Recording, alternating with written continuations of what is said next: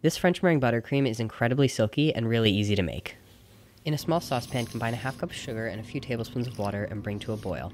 Add 5 egg yolks to the bowl of a stand mixer and beat on medium-high speed. Once the sugar reaches 240 degrees Fahrenheit, slowly drizzle it down the side of the mixing bowl with the mixer on high speed. Once the mixture drops to room temperature, add 2 sticks of room temperature butter 1 cube at a time. It'll start to look deflated, but don't worry, it's supposed to. Just keep going. Add in a half teaspoon of vanilla extract and a pinch of salt, and that's it.